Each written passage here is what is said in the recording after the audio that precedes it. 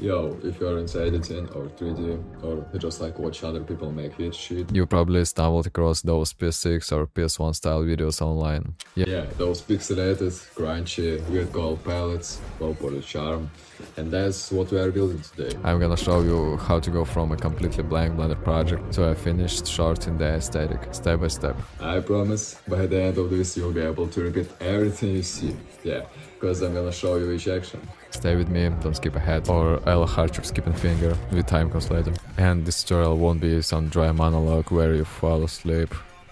I'll keep it tight and paced, and you'll have clear markers if you wanna jump sections. Yo, let's start. First question you always ask when opening a blank project: am I modeling everything myself, or do I just grab assets? You know the answer.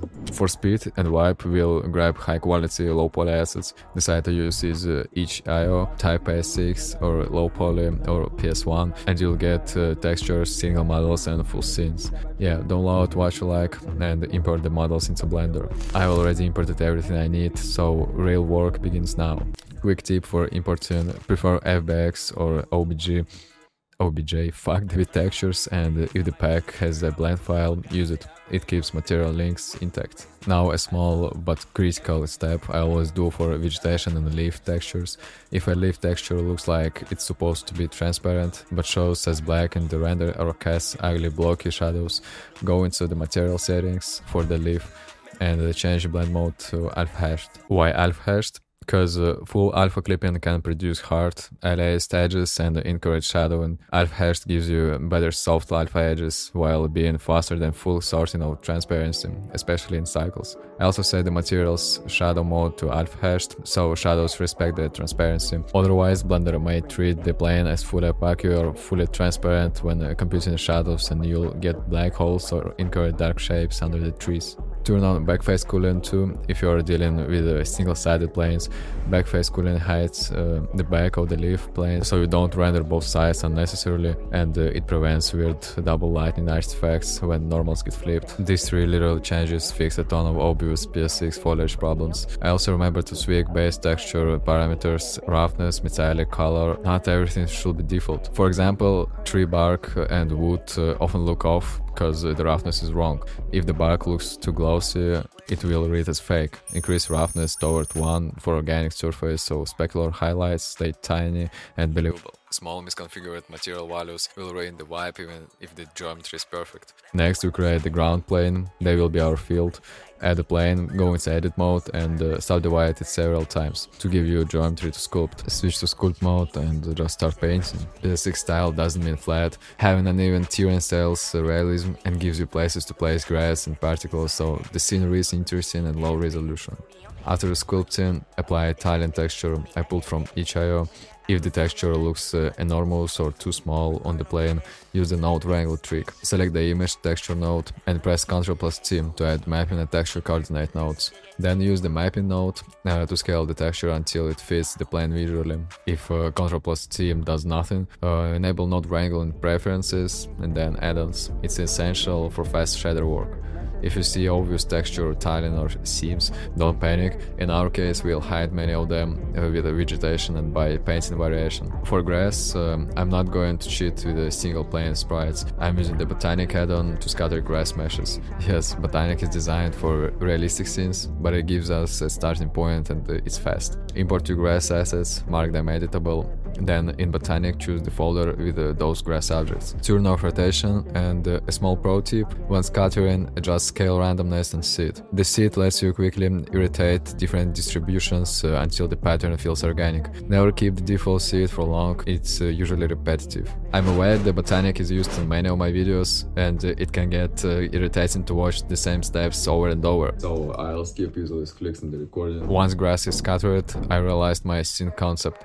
A large stone as focal point, a terrified skeleton postured on the stone, a forest behind it, and the monster they will wander the gap, then find the skeleton near the end. Yes, my storylines are better than Tarantino's. maybe. But the narrative matters. How you stage objects dictates camera choices and animation beats. Now I started placing objects. The stone came first. The downloaded rock was too blocky, like 6 polygons. Perfect for PS1 nostalgia, but not for a readable silhouette at camera distance. So I added a remesh modifier to give it a smoother silhouette while retaining low poly charm. Remesh can change UVs, so my texture fell off and I had to re-unwarp. Go into edit mode, select all faces, right click, unwarp.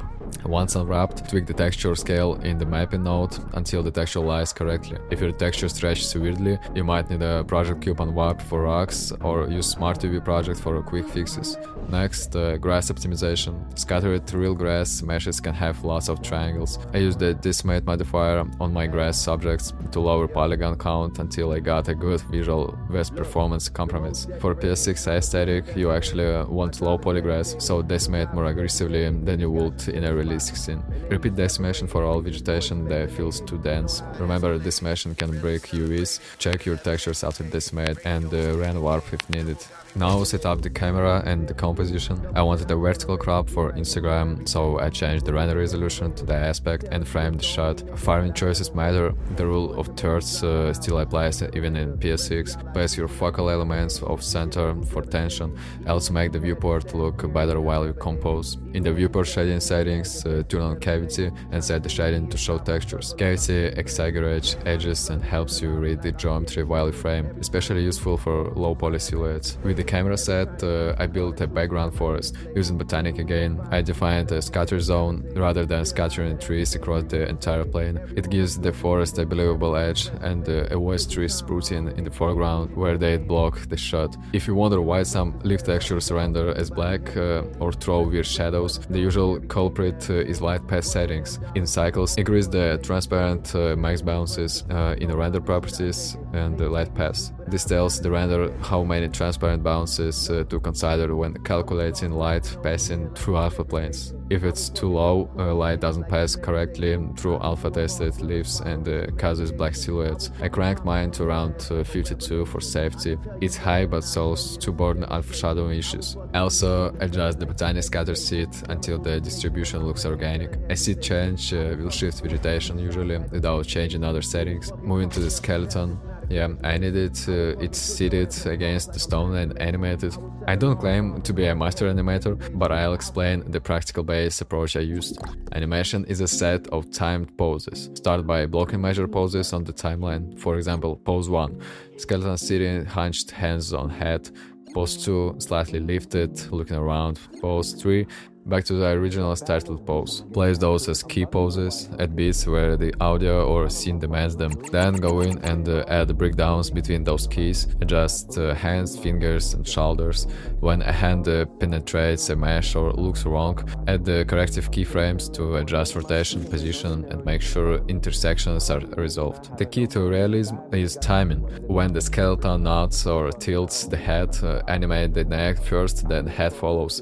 With the head motion taking a frame or two longer, the delay called follow-through sells weight.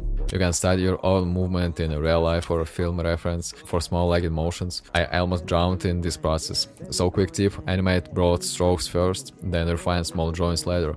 Also, I picked 15 FPS for the PSX aesthetic. You can use 12 or 10, but I chose 15 because it's a sweet spot. Blocky enough to feel retro, but still smooth for modern eyes. After keying, I smoothed animation curves by selecting all keyframes and using Blender's smoothing shortcut sequence. I used Alt+O. You use the custom flow there. The principle is the same. Use the graph editor to soften tangents and apply consistent easing. A few smoothing passes until motion reads nicely. Important, be pragmatic. I didn't obsess because I had 8 hours of raw footage to edit later. Now the monster, I forgot to add it. Wait. Yo, here's how I approached Mixamo and FBX exports so you don't waste time. First, make sure your model uses principal BSDF in the material. Mixamo tools and many exporting pipelines expect standard PBR materials. Non-standard nodes can strip textures on export. Before exporting to FBX, select File, External Data, pack all into a blend file. Then File, Export FBX. In the export dialog, set path mode to copy and click the little icon to the right to embed textures. If Mixamo refuses to rig, check model symmetry. like multiple arms or big horns can confuse the auto rigger. Yeah, so choose a walk animation on Mixamo. Sometimes default walks look strange for monsters. Pick something that is as heavy as slow. After importing the animation back to Blender, I realized it was altered at 30 FPS. The end result isn't perfect. If you want better blending, use transition strips or a root motion approach and blend with the rotation or position phase in the inlay. By the way, most add-ons I used are bundled in the pack itself. You get 5 preset scenes and permission for commercial use. Check the store. Just check it. Alright, time to light this thing up. I used Pure Sky to get a fast night preset, active the add-on, pick night, and immediately crank a moon search sun. If your viewport goes dark after applying the night preset, dial in the moon intensity and color temperature until you can read silhouettes. For PSX vibe, push the color slightly toward blue, not fully teal, just cooler. For the K character, the skeleton, added an area light angled for moon direction, but slightly warmer, so it separates the subject from the blue ambient. For the background, added another area light to hit at 3 silhouette depth, set low intensity, so the force freeze but doesn't become a focal brightness. I also added a small spotlight near the camera to simulate a camera mounted lamp. Tiny intensity, white cone, soft fell off. It just gives a touch of rim to foreground edges. For the skeleton center glow, instead of adding another light, I put an emission shader inside the chest bones. A low intensity orange emission mixed with a subtle freshness, so inner parts glow and create interest. This orange-blue contrast is classic cinematography trick to separate subject from environment. For horns and eyes, I used small spheres with emission shaders instead of point lights for very efficient visually crisp glow. Easy to drive by keyframing emission strength or linking to drivers if you want them pulsing.